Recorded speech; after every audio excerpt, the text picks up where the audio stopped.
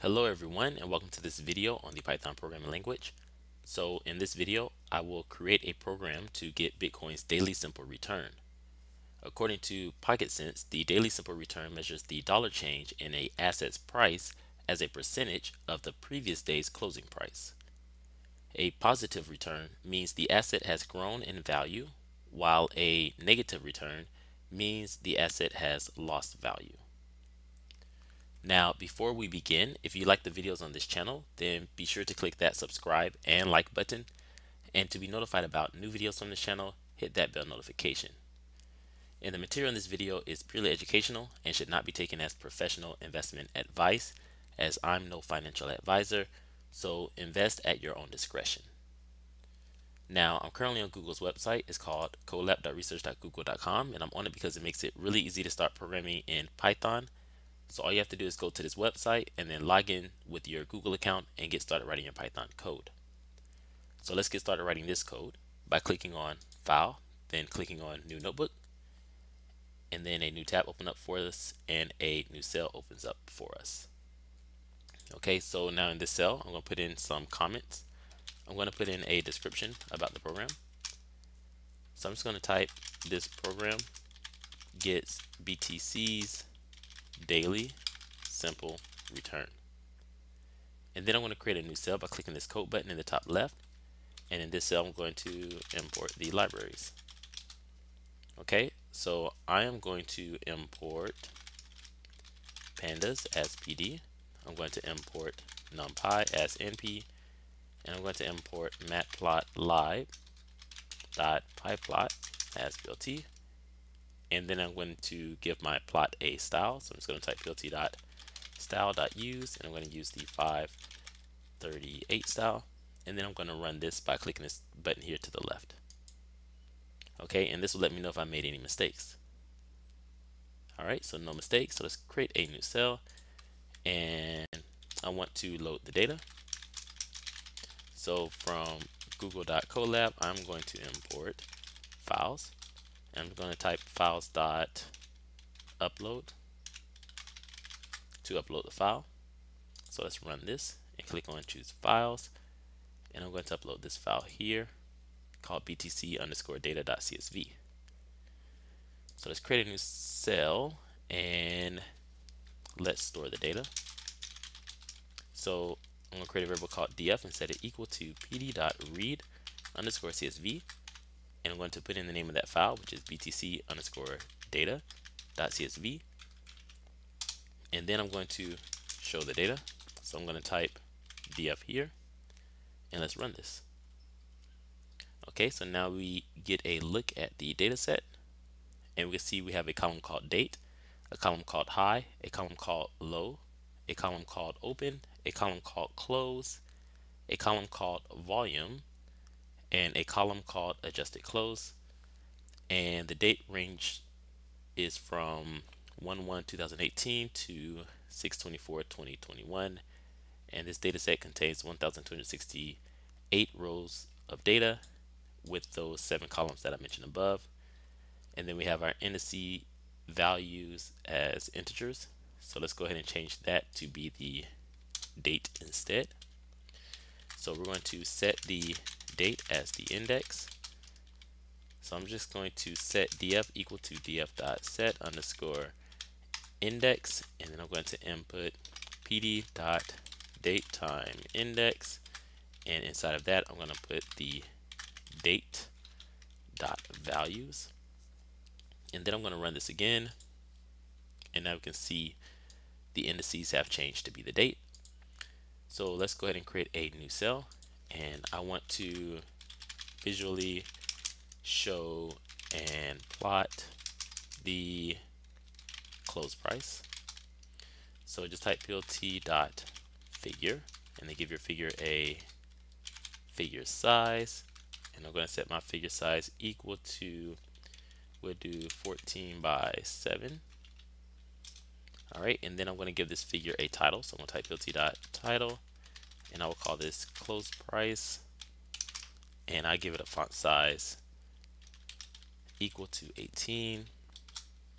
And then I'm going to plot the data. So I'm just going to type plt.plot, and then I'm going to plot the close price, and then let's give the x-axis a label and the y-axis a label. So we're going to start with the x-axis, so just type build.x label, and we're going to call it date, and I'll give this a font size equal to 18 as well. And then let's give the y-axis a label, so that's plt.y label, and I'm just going to put close price here, and I'll give it a font size equal to 18. And then let's show the data, or show the plot, so just type pt.show, and let's run this. Okay, and there we go. So now we can see this nice chart of Bitcoin's close price. Okay, so we can easily see that Bitcoin had a sharp increase in price recently, and we can also see it had a sharp drop in price as well. Okay, not as much as the increase in price from basically 2018 to about let's see here, somewhere between January 1st 2021 and it looks like, I'm just going to say obviously June 2021. All right, so it's definitely before that, but that's the best I could do with just this information here. All right, so let's go ahead and create a new cell. All right, and now in this cell it's time to calculate and show the daily simple return. All right, or DSR. So I'm going to create a variable called DSR and set it equal to df close dot pct underscore change, and then I want to show the daily simple return. So I'm just going to type DSR here, and let's run this. Okay, and now we can see the daily simple returns. All right, so let's go ahead and create a new cell, and now in this cell I want to get some statistics on the data, or on the daily simple return. So just type DSR dot describe, and let's run this. Okay, so here we go. So it looks like the biggest daily drop within this data set is about 37.16%, and it looks like the biggest daily gain within this data set is about 18.74%, and we can expect a daily return of about 0.1502%. All right, so pretty interesting. Let's go ahead and create a new cell, and let's visually show and plot the daily simple returns. So I'm going to put some comments here as well. Visually show and plot the daily simple returns. Okay. All right. So I am going to just go all the way back up here where we have our other plot, and I'm going to highlight all of this and copy using Control C, then come back down here and paste it using Control V. Okay, and I'm going to change just a few things. So I'm going to change the title to be daily simple returns, and I'm going to change the Y label to be percentage, and we can keep the X label as date, and we need to change what we are plotting, so let's change this here. We're going to put in the daily simple return dot index, and then the daily simple return, DSR. Okay, and let's add a few more things. Let's add a label.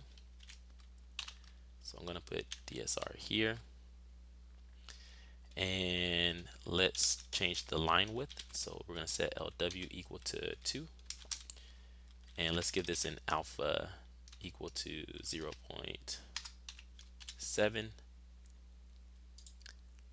All right, so I think that looks good, and let's just add in another thing here. Let's add in some xticks. So type lt.xticks and set the rotation equal to 45 degrees, and let's run this. Okay, so there we go, and yeah, that looks pretty good.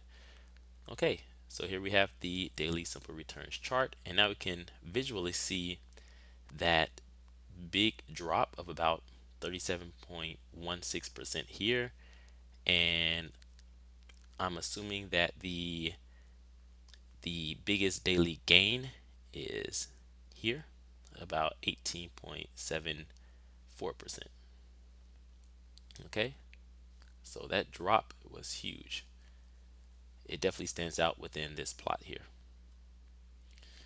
Okay, so let's create a new cell, and now what I want to do, I want to put the two charts together. All right, because I'm thinking that when we had this huge drop here, it may have been a good time to invest into Bitcoin. So let's just see what it looks like with both charts, if that was probably a good time to invest or not. Okay, so let's first plot the close price. So I'm going to create a variable called top and set it equal to plt.subplot to grid, and we're going to input 4x4 and 0x0, and we're going to give this a row span. We're going to give this a row span equal to 3 and a call span equal to 4, and I'm going to type top.plot, and I'm going to plot that close price. So I want df.index and df close. Okay, and I'll go ahead and give this a label as well. So I'm going to set the label equal to close. I don't think I actually set a legend for the other label up here, but that's okay. Let's just continue for now. All right, so let's go ahead and give this a title. So plt.title, I'm going to put close price, and let's give this one a legend since I didn't give the last plot a legend.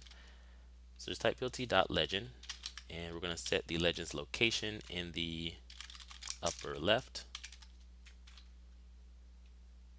All right, so I think that looks good. Now let's plot the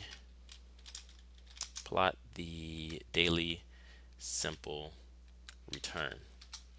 All right, so I'm going to create a variable called bottom and set it equal to plt.subplot to grid, and we're going to put in 4x4 here and 3x0 here, and we're going to give this a row span equal to 1 and a call span equal to 4.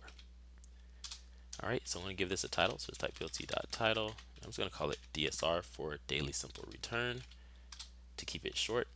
And then let's do bottom dot plot DSR dot index and then DSR. So we're going to plot our daily simple return there, and then let's adjust this. So type plt dot subplots underscore adjust. Let's give this an h space equal to 0.75. All right, so I think that looks good. And then I'm going to type plt dot gcf dot set underscore size underscore inches 15 by 8, and let's go ahead and run this. Let's see if I made any mistakes here. All right, so there we go. That looks pretty decent. So now let's take a look at this. Now we have both of these charts together. We can see that big drop here on this chart, and we can see that the close price had dropped as well. So it might have been a good time to buy right here. And if we had, or if you had, then you would have definitely about tripled your money, even with Bitcoin being down right now as it is. All right, and of course, if you had sold at the top, you could have basically made about 6 times your money if you had sold here and bought, of course, when you saw that big drop here. Okay, so I think that's pretty interesting, and hopefully this video was educational for you all and you found it interesting and maybe entertaining. And that's basically the end of the video. If you want to start an investment portfolio of your own, you can click on the link below and get 2 free stocks valued up to $1,850 on Webull when you deposit $100 or more on their platform. And you can also get an additional $10 worth of Bitcoin using the BlockFi link below when you deposit $100 or more on their platform. So this is basically free money. And thanks again for watching. And if you would like to get the code or the data set, I will have that available on my Patreon page, and I will leave a link for that as well in the description below. So thank you all. I hope you all have a great day, and I hope you all have a wonderful week. And I will see you all in the next video.